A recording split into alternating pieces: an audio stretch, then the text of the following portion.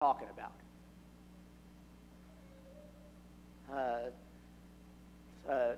Would you care to replace the hand gesture? What? Yes. It's talking about money. Andy went like this, but I thought that most of you couldn't see it, so I urged him to verbalize that. So, these are people who in the beginning of the gospel were sending him money to support him in his preaching. And then, how does he describe their behavior in verse 16?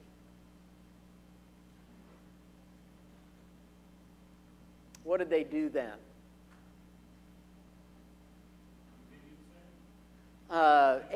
What's that? Yes, and where was this? Yes. So they sent him help in Thessalonica once and again. So where during Paul's ministry does all of this take place? How do we plot this against what we know of the journeys of Paul? Anybody want to take a stab at chronology here?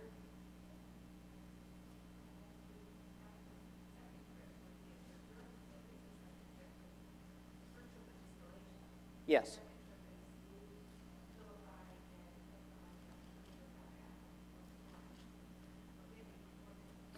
Yes. And I think you are exactly right, Gail, in identifying this with the second missionary journey. Because look in your Bibles at Acts chapter 16. In Acts 16 and verse 12, where do we see Paul going?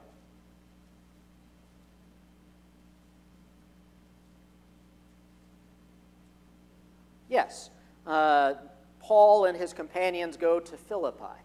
And when Paul goes to Philippi, what does he establish there? Yes, he establishes the church in Philippi that he is now writing to some years later. And then skip down to Acts 17 and verse 1. Where is Paul now? Thessalonica. And have there been any, other than just brief transitions to Amphipolis and Apollonia, is there anything between Thessalonica and Philippi? No. Paul establishes a church in Philippi. The very next church that he establishes is in Thessalonica.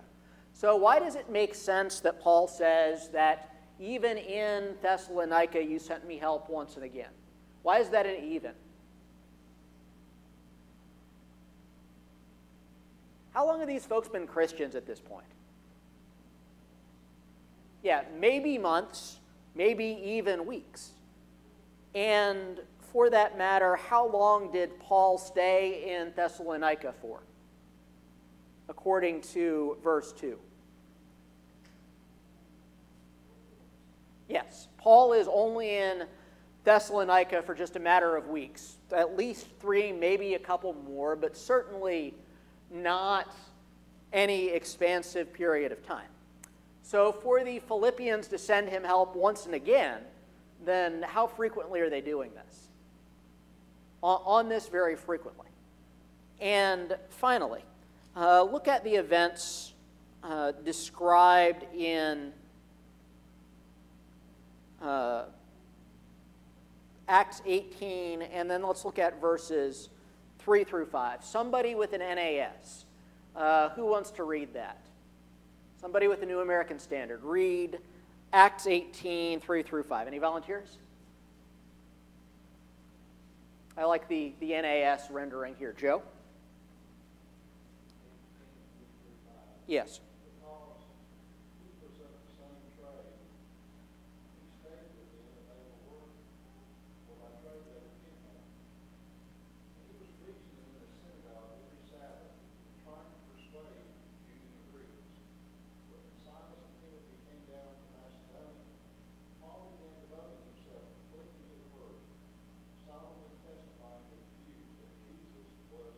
Right. Thank you very much. And I really like the NAS rendering right there. I think it's clearer than the ESV about what is happening. But in verses 3 and 4, describe Paul's pattern of life here to me. What's he up to?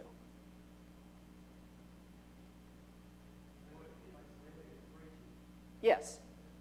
Yes, all of you are correct. Throughout the week, he is making tents, and on the Sabbath, he is preaching.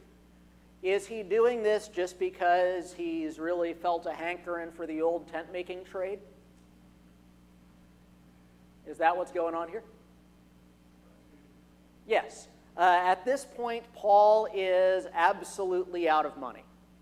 So the only way that he can keep body and soul together, even though he wants to preach all the time, is by making tents 6 out of 7 days, and then on the Sabbath, teaching the Jews. But then what happens in verse 5? Somebody shows up.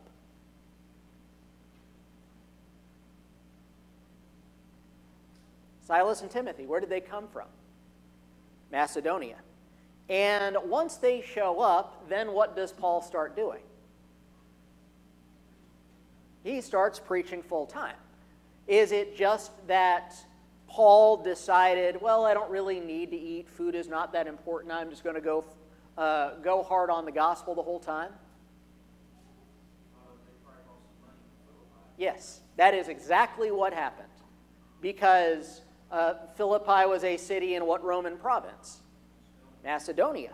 So what has happened is that Silas and Timothy have come from Macedonia, have come from Philippi, and they have brought from the church in Philippi the money that Paul needs to go back to preaching full time.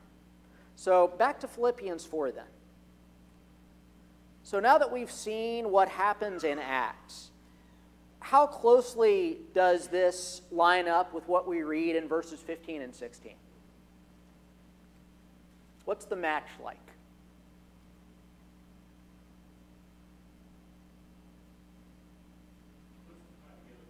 Yes, it ties together perfectly. And so why is that important?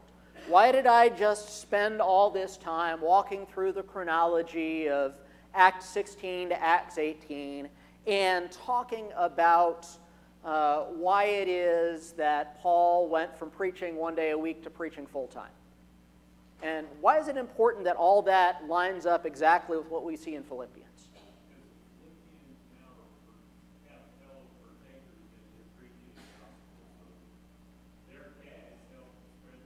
Yes. That is definitely the impact in that day. It's obvious why Paul really appreciates these people. It's because they have been helping him almost from the day they obeyed the gospel. So they show the value of supporting preachers. But why is this important to us?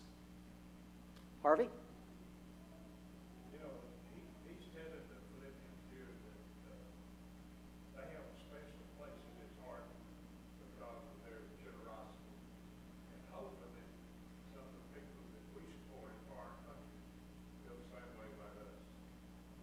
So certainly today we have the opportunity to support preachers in other continents, which is something that, in fact, we do this very day. So that's true. But on a meta level, what's the principle that we see spelled out in Deuteronomy? I think it's 19. It might be 18. I always get it wrong.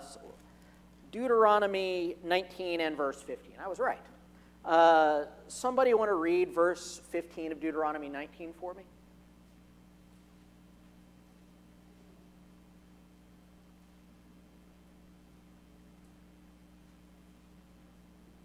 Everybody is baffled as to where I am going. Hopefully it will become clear. Doug? Huh?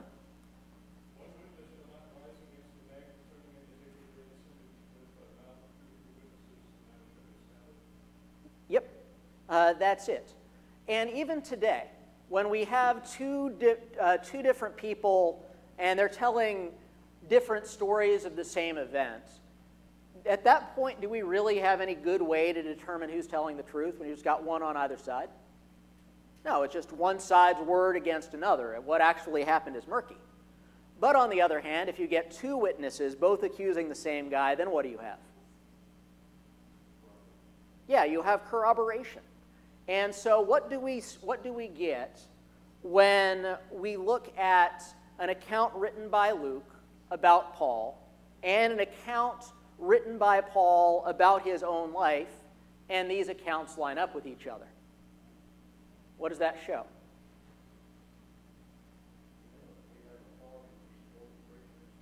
Well, we do, although I think any of those verses would do that. But let's look at the Bible with a skeptical eye. Let's take the claim that some make that Acts is just this sort of tissue of fables that people made up to have this heartwarming story about the spread of Christianity, and really that's not how it went down at all.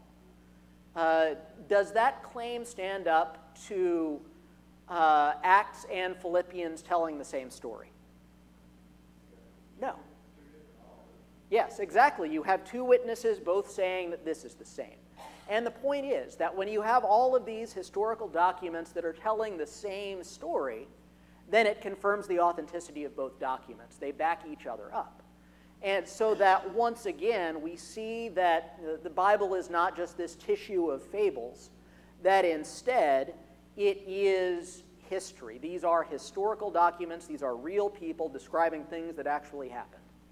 Doug? I think the other thing, too, is, it's not just two different authors, but there's really two different narratives here that, like you said, they combine perfectly, but it wasn't like Paul had to be, wait a minute, how do we describe this in Acts? Let me go back and say, oh, wait, Timothy and Silas showed up, so I should say something about Timothy and Silas and stuff. He's just telling his experience that, help came from you in Thessalonica, a couple times, and then it corrupted and it fits the story in Acts. It's not like they were collaborating to tell the same story.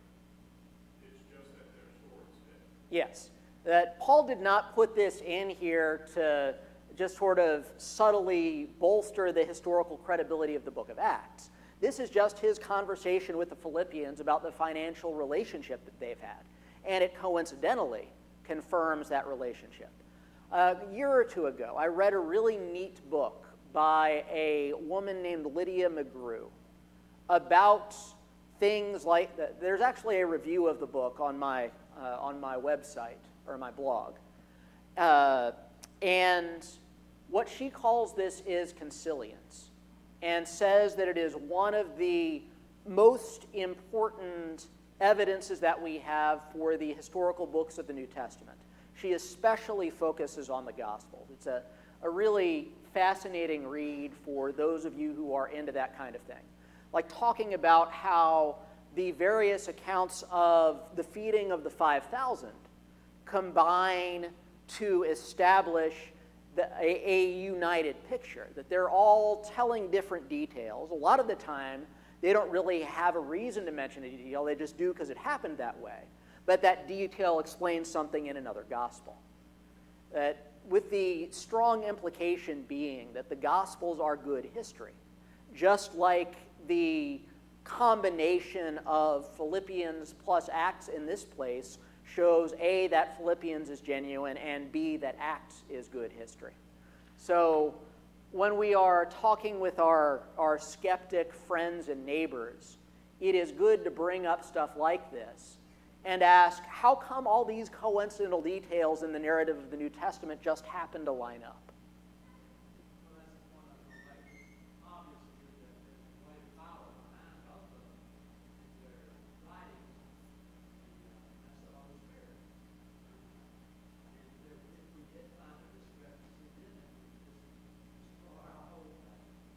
Yeah, absolutely. That is one of the consequences of the claim that we make that the Bible is inspired by God, is that if it is inspired by God, then it must be inerrant and it must align with itself. And so that's something that is important for us to point out as we go through the Scriptures. Joe? Probably. It's hard to...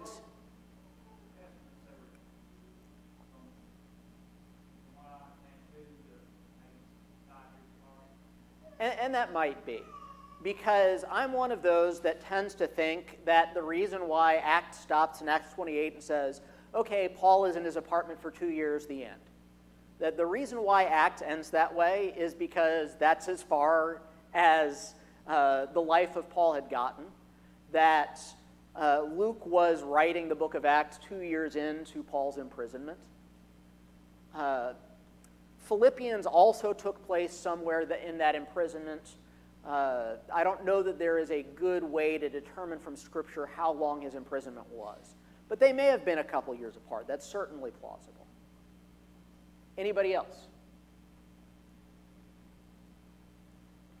All right, then. Let's go on to the next question.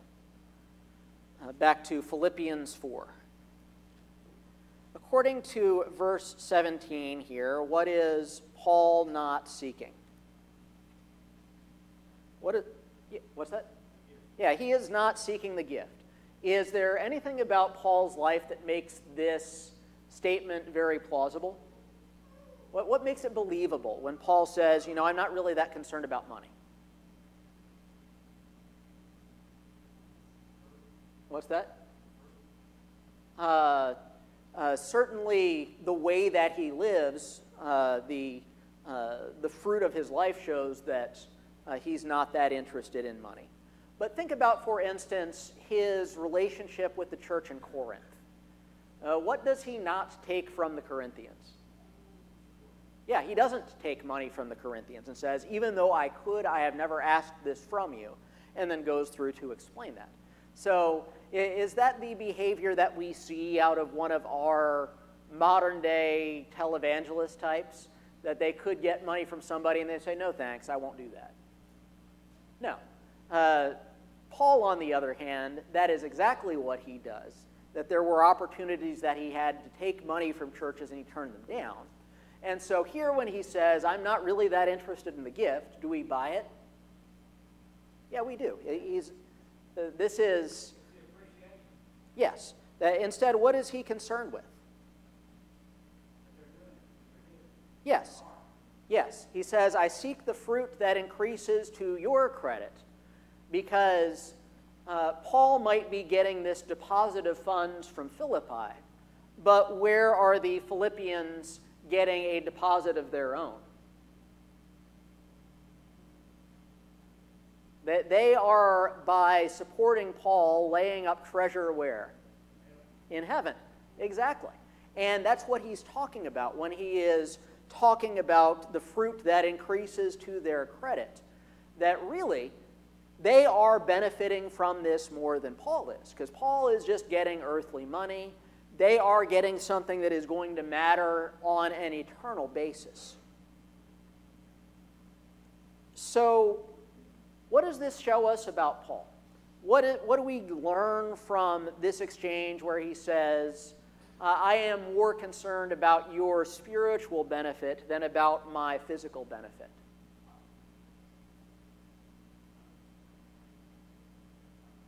What is this? What's that? Yes. He is focused on them and not on him. And what else is he focused on? Is he a guy who is just all about the material world and material benefits? Yes, he is interested in spreading the kingdom. He is interested in spiritual benefits. And this, by the way, is an interesting study sometimes. Just go through all of the prayers of Paul in his epistles. See how often he prays about physical stuff versus how often he prays about spiritual stuff. It's a pretty striking imbalance. That, in fact, I don't think you ever see a time where he prays about anything physical. That instead, all of his prayers are concerned with the spiritual. Does that sometimes look a little bit different from our prayers? Yeah, that we are worried about the things of this world, even if it's stuff like, somebody we care about is sick and we want them to get better. There's nothing wrong with praying for somebody we love who is sick, but that is still not the most important thing. So, what can we learn then from Paul about how to talk about contributing to the Lord's work? What is contributing to the Lord's work really about? Is it about the transfer of physical money to the church? Yes. that what is most important about it is spiritual fruit. And the problem here is, once again, all those money-grubbing TV preachers, that they have taken something that is holy and good and corrupted it in much the same way that adultery corrupts what is honorable and good in marriage. That they've taken something and they've defiled it. And when we look back at the original here, it is literally true that when we contribute to the work of the church, we benefit more than the church does. And so when we're talking about this, and maybe I persuade some of you to think more seriously about giving than you have before so that you give more, I've not helped the church, I have helped you. Because what is most important is that spiritual dimension of giving. Dr. Clifford?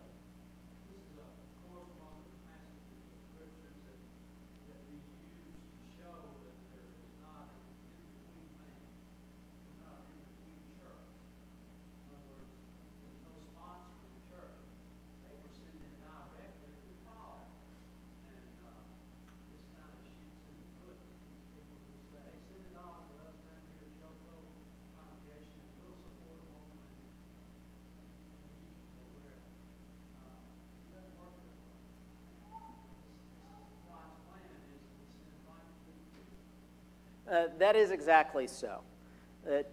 Here, as elsewhere in Scripture, we see that in terms of organization, the early church is very simple. You had churches, you had preachers, and you had individual churches directly supporting preachers. And the people have come up with all sorts of Baroque variations on that for various reasons.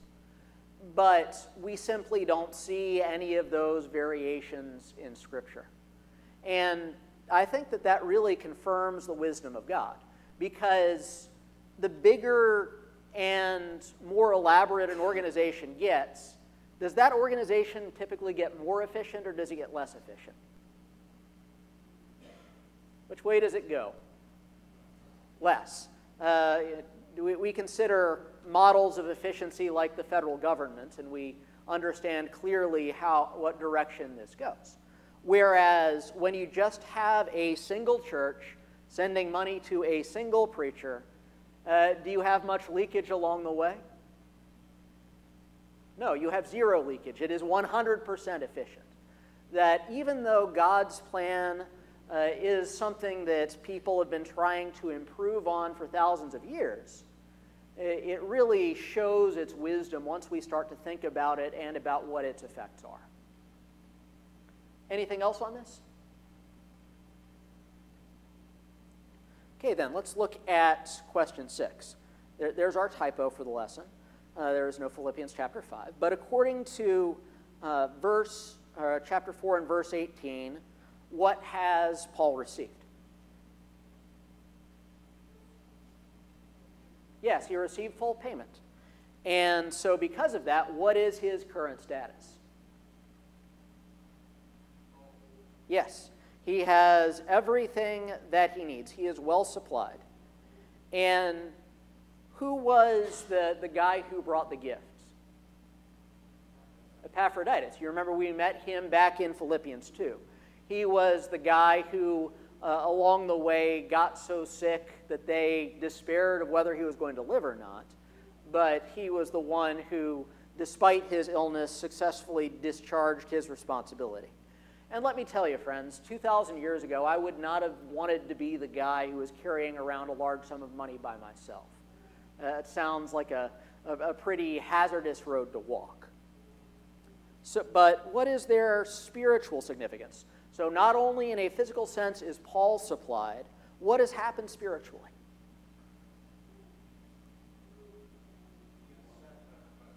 Yes, it is a sacrifice. It is an offering.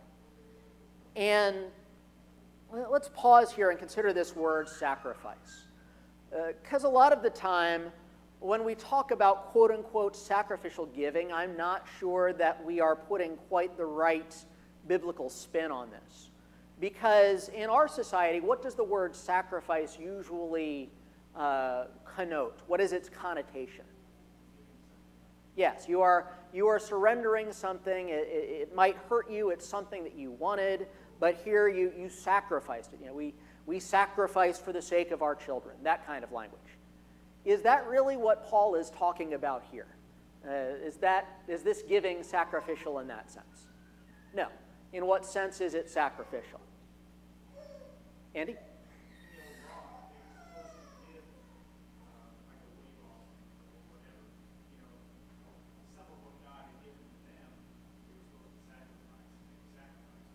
Yes. In the New Testament, a sacrifice is simply something that you offer to God. That this is, Paul says, the equivalent of, under the old law, them making that grain offering or that wave offering or whatever else from their first fruits. So, what does this teach us then about the importance of giving in a spiritual sense? Once again, we are, I think, butting up against that idea that somehow it is sordid, it's dirty to talk about money in a church context. What is it really when we give of our means to the Lord's work? It is a sacrifice to God. Andy? Yeah, we're not giving to the church, we're not giving to the preachers, we're not, we're giving to God. And others benefit. The gospel is preached because preachers are able to work at the gospel. They don't have to work doing something else. But it's not for their benefit. It's we're giving it to God. Yes. And that is the point, that when we consider giving of our means, we have our list of the 5 acts of worship. I'm never quite sure why it's only 5. I am not sure that preaching is ever described as worship. But when we talk about the contribution, that is definitely worship. And this is the passage that we go to establish that. And so we are honoring God just as much with our pocketbooks and our checkbooks as we do when we sing praises to Him. Both of those things show that He is important to us. The other thing with this is, it's a hard concept to talk about, Sunday morning as we stand up there and say, we're giving back. And it's hard to communicate that concept without it sounding disingenuous, right? Without it sounding like, well, here's the church asking for your money, right? This is how we're going to store it. That's the way, It is much more of a notion of we need to understand, regardless of what whoever's standing up there says, it's on us to understand the nature of what we're doing. Exactly so. And this is a very different animal from anything else that we might do with our money. Because if we're walking down the street and there's that bum leaned up against the side of the building downtown, and he says, hey buddy, give me some money, it'll help you more than it helps me. Most of us probably are not going to buy that, even though, of course, there might be truth to that as well. But when we're talking about this in the context of supporting the Lord's work, that is something that is absolutely true. Because even though we live in a world where money is the most important thing, in the spiritual scheme, money is not the most important thing. And we are exchanging it for something that is more important. Other thoughts? Andy, then Lee.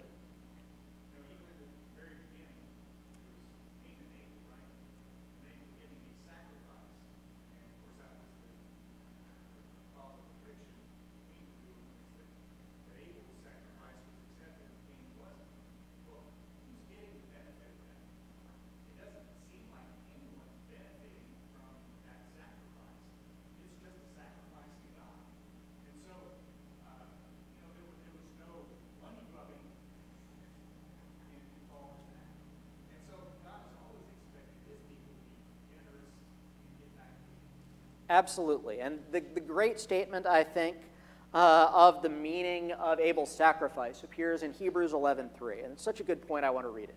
Or Hebrews 11 and verse 4, which says, "By faith Abel offered to God a more acceptable sacrifice than Cain, through which he was commended as righteous, God commending him by accepting his gifts." Yeah, who benefited from that sacrifice? Did God need the burned animal?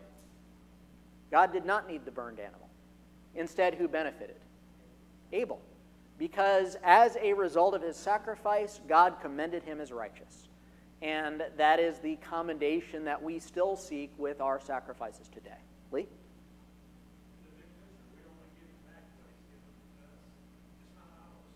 Absolutely. And that is another such a good point that I'm going to go find another passage. Let's look at the tail end of 1 Chronicles, I think. One of the great prayers in Scripture. I think it's 1 Chronicles. I might be about to be embarrassed. But look at 1 Chronicles 29.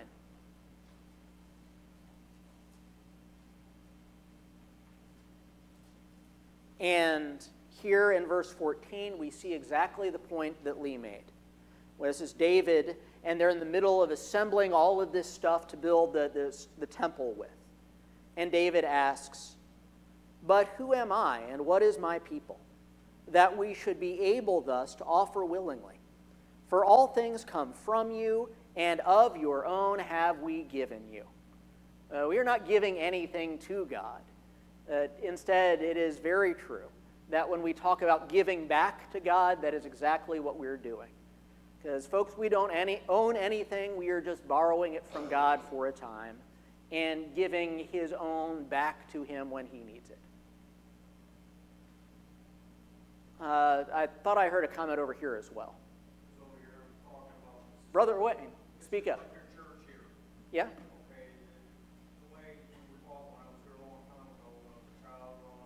Yeah. The money, the offerings, to build this church, to honor God.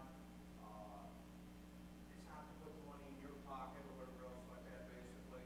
It was to gather people in to teach them the rights from the wrongs, to educate. You have to have a house. And this is a house. Okay? Absolutely. And that gets back to the discussion that the good doctor brought up a few minutes ago.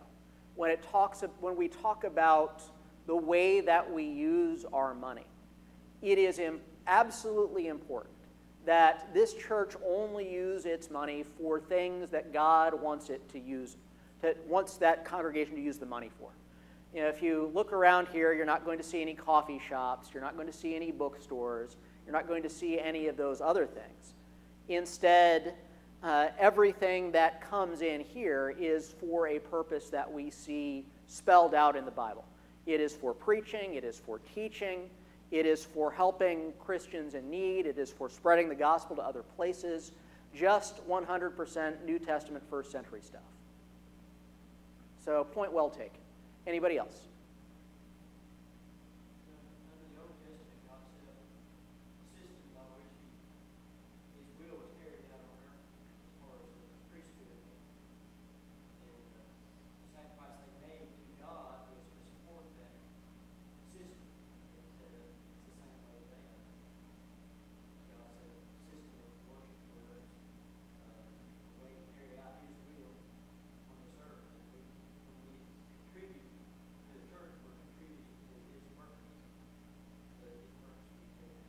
Absolutely.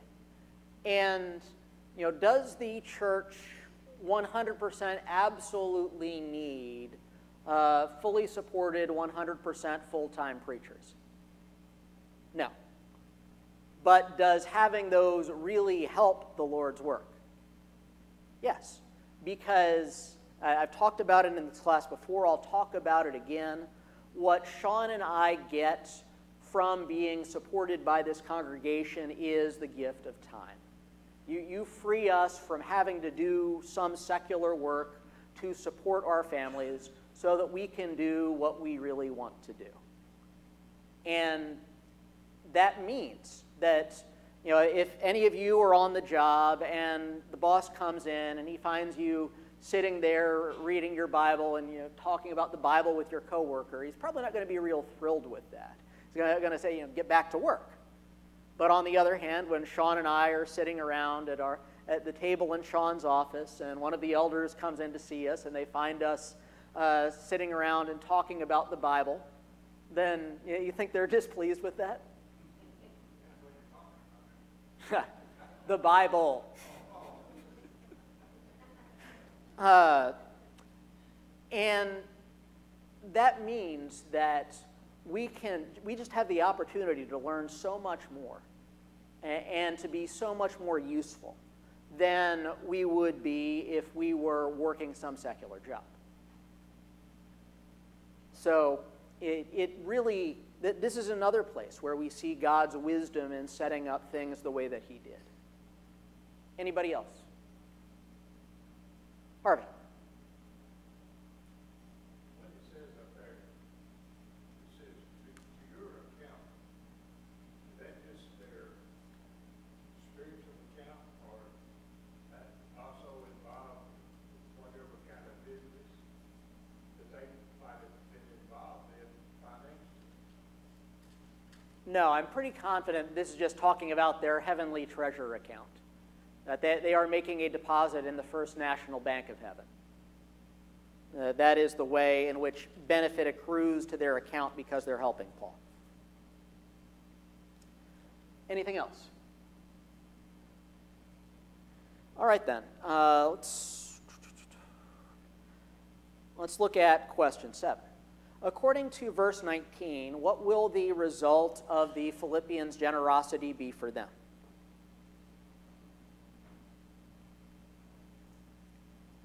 What will the consequence be? Because they are supporting Paul, what else is going to happen? God will supply their needs.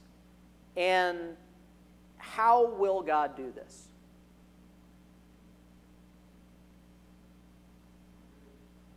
What's that? What does the text say? Yes. So, what's that? Yes. And on how many levels is this true? In what ways is God going to make sure that his generous people are going to be provided for? Yes. That is, I think, why Paul says God will supply every need of yours. And so, does this mean that the televangelists are right when they make one of those sevenfold appeals and say, you give $1 to me and you'll get 7 back? Is that the point? No. But what is the point? We will be taken care of. That none of us will ever have to fear that because we have made a spiritual sacrifice like this, that we will go without as a result. That does not mean, of course, that God is just going to throw buckets full of money at us and make us rich. But it does mean that we will be taken care of, which is a reassuring promise. And this is not the only place that it's made. Carolyn? Yes, that is exactly true. And a lot of the time, I think that in our society, we tend to get the two mixed up. That a lot of people think they have needs, but they actually have wants. So God is not promising us that we will move to a prestigious zip code because we have contributed to his work. But he does promise that we're not going to suffer because we have. Sean? This is somewhat similar to the principle Jesus establishes in Matthew 6. He talks about seeking first the kingdom of God and righteousness of God, make sure that everything you need is Yes. Don't be anxious about food. Don't be anxious about clothing.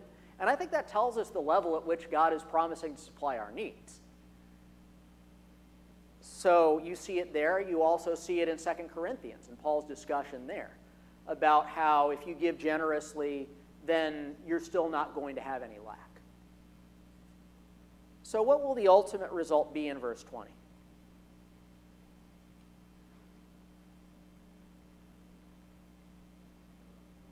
Yes, that God is glorified.